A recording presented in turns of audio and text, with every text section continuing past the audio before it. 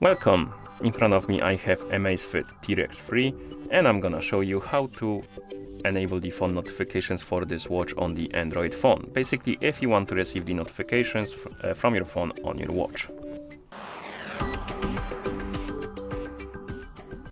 First thing we need to do is to make sure that the devices are paired together, because if you want to receive the notifications from your phone on your watch needs to be paired with your phone.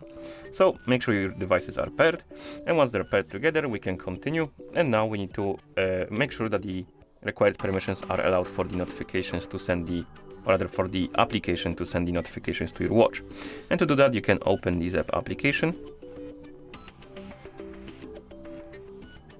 In the app, if you don't have required permissions, you will see the pop-ups on the screen, for example this one, and you can tap on allow to allow them, like this. But also if you tap on device and then scroll down, find the notifications and reminders, tap on it, and then tap on notifications, you will see the pop-ups, or rather the warning messages in specific categories that you don't have the required permissions allowed for the notifications to work. And if you see such warning messages, you need to tap on them, tap on OK, and then tap on allow. And once you allow the required permissions, you will be able to turn on the notifications. And you can do the same for the incoming calls. As you can see, we're still missing some permissions. You can tap on them to allow them, and also for the incoming SMS. Okay, so once you enable all of the permissions or allow all of the permissions, you have three types of notifications. We have app notifications, incoming calls, and incoming SMS. First, let's deal with the app notifications. We can turn them on by tapping on the switch, tap on Got it, OK. And here we have the options for our app notifications, and we have silent notifications during phone DND mode. So if the do not disturb mode on your phone is enabled, the notifications will be silent. Notify only when the phone is locked. If you enable this option and your screen on your phone is unlocked, it's basically on, the notifications on your watch won't be popping up. So if you enable this option and for some reason you don't see notifications on your watch, it's probably because you're using your phone in the moment, and you will need to lock the screen for them to start popping up on your watch. Next we have quick response management, and here you can basically edit the quick responses for the text applications.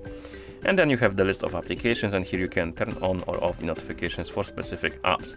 And how it works is basically, if you enable the notifications, let's say for Discord, and you receive the notification from Discord on your phone, that notification will be also sent to your watch. If you disable it, it won't be sent to your watch, so you will see it only on your phone.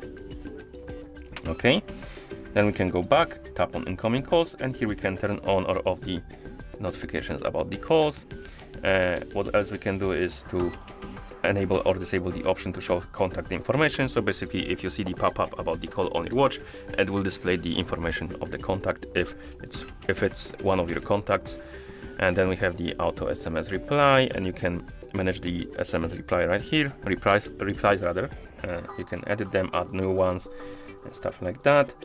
Next we have the delay alerts, and you can basically delay the call alert. And if you enable this option, you can tap here to set the delay, and you can select the delay you like.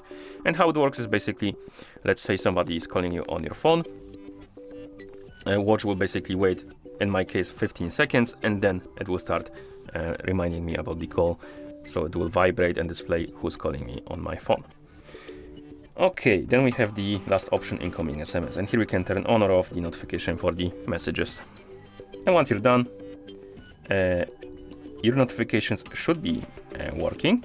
So I'm gonna send myself a message on Discord, and we'll see if we receive it on our watch.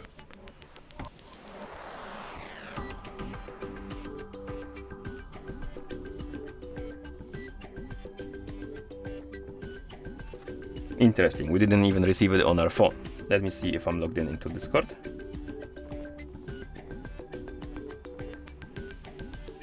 I am, so we should be getting the notifications.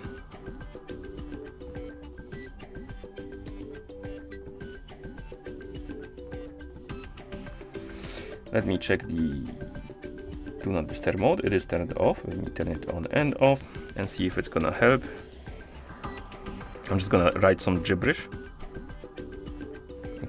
Oh, it helped. So something was bugging out with the do not disturb mode.